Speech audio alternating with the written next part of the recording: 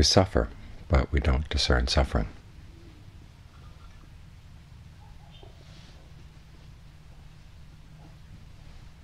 It's an important distinction. Suffering is something we all know very directly. It's one of the most direct experiences in the mind. It comes before thought.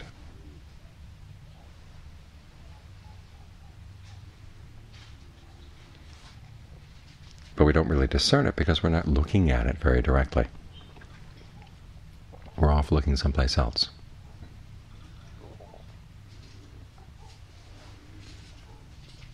In particular, there's one form of suffering that's very important to look at. It's the suffering we're causing ourselves.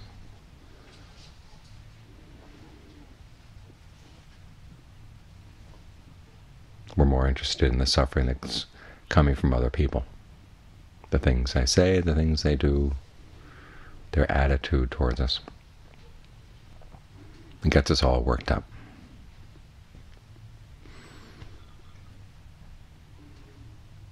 And because we're paying attention outside, we don't see what's going on inside.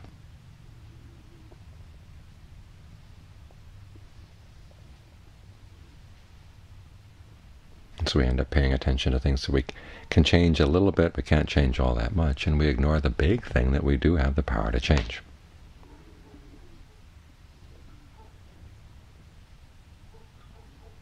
Which is how we react to feelings of pleasure and pain. And how craving builds on top of that. And from our craving we create all kinds of thought constructs and ideas that lead to suffering. So that's what we've got to look at. Just learning to focus there, that's the first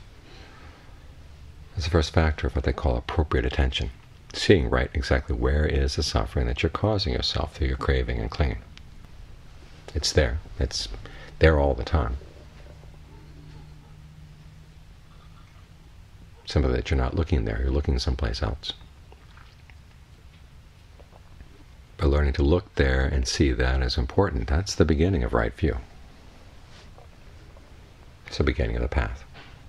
It's what's going to help you discern the suffering.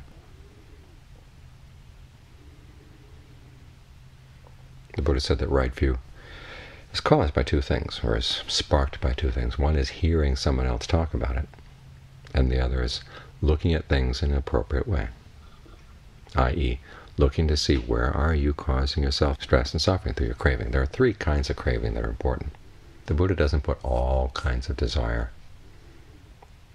under the heading of the cause of suffering. There's actually the desire that's part of right effort, which is part of the path. That's something you've got to develop.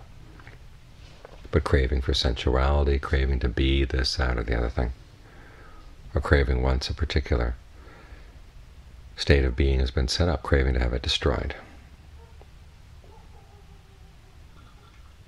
Those are the three kinds of craving that cause suffering. Now you can learn about that by hearing about it, and you can think about it to see where it makes sense.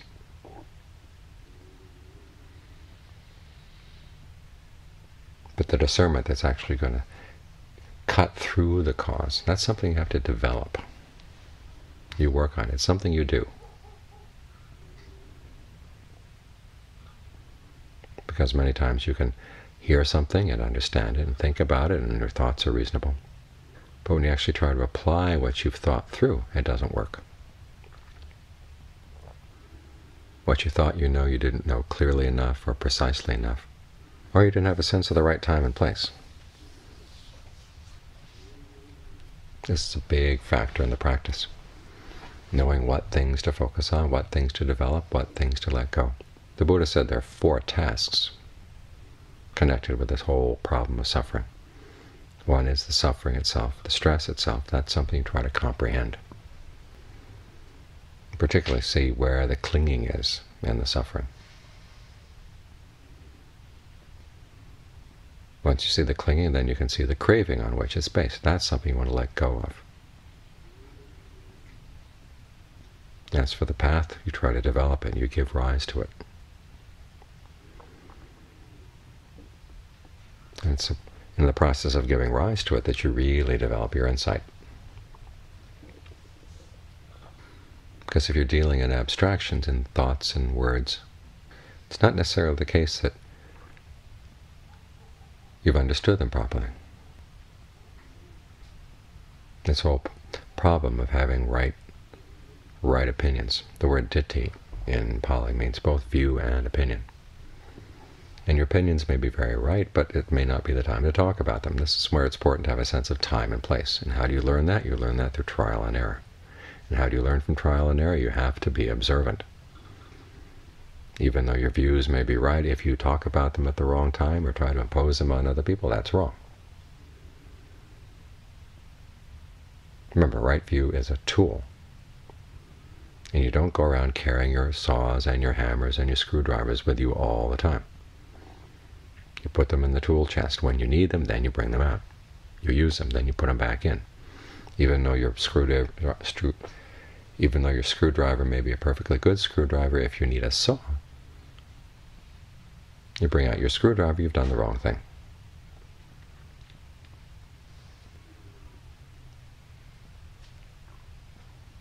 So here we're working on the path. We're trying to give rise to right concentration as we focus on the breath. And there are times when that requires that you do a lot of thinking and evaluation, and other times when it requires nothing of that sort at all. So you have to be very quiet, very still, very uninvolved. Just watch what's coming up. And how do you know which time is which? Trial and error. You have to be observant. See what's the proper time for analysis, what's the proper time for stillness.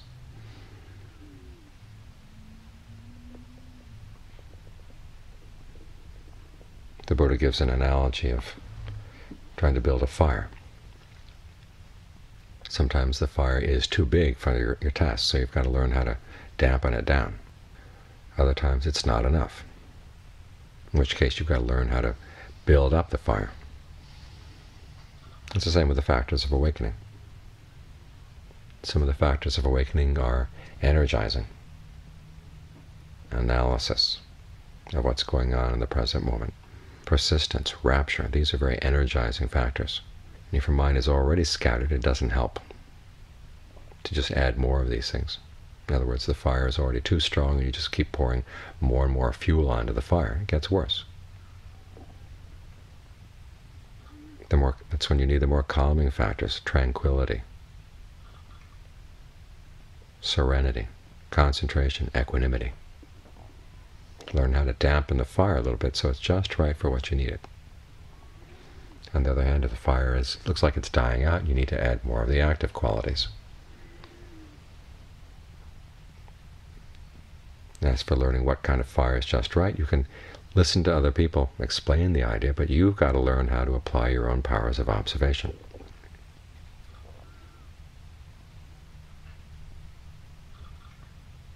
The Buddha always puts the onus on us. He says he just simply points the way. The application of his teaching, learning which teaching applies at which time, this is something we have to figure out on our own, but actually doing it.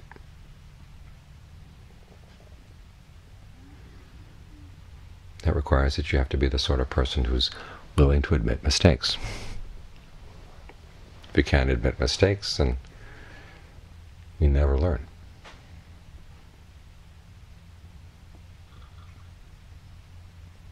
Of course, you don't stop with admitting mistakes, and the next step is to try to figure out what you did wrong.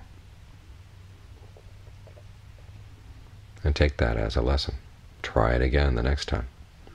Keep perfecting, keep refining your understanding through developing these qualities of mind: virtue, concentration, discernment.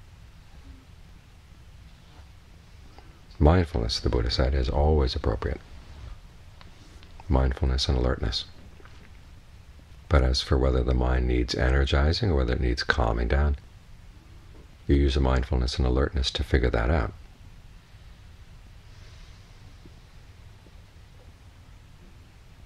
And then apply what's ever appropriate. And in this way, your right view, your discernment gets refined through practice, through developing it.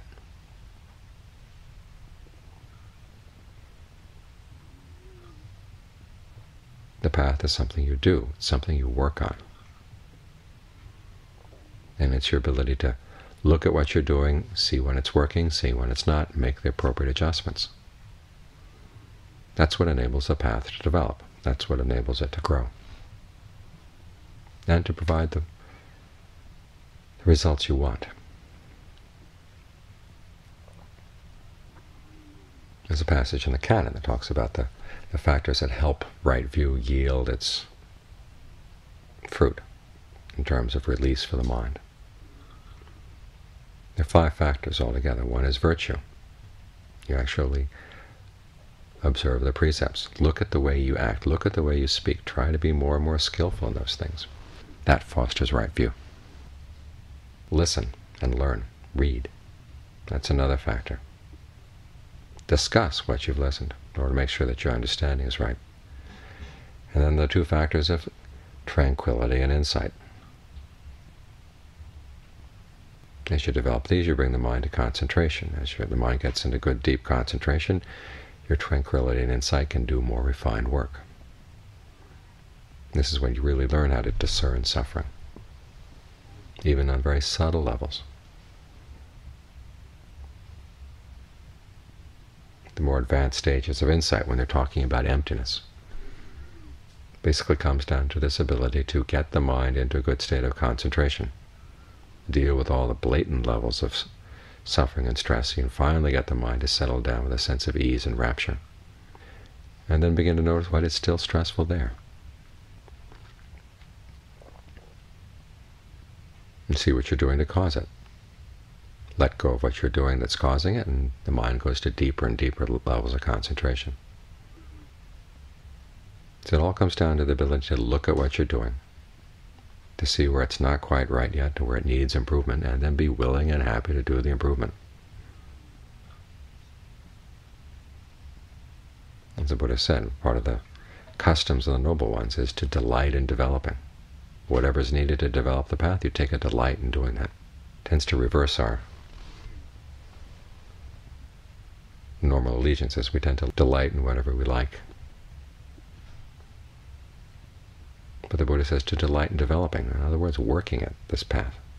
That takes a whole rearrangement of your attitudes. But without that rearrangement, the path just doesn't get developed. Learn to delight in letting go. Whatever it is you're doing that's causing suffering, being willing to admit it, learn to stop.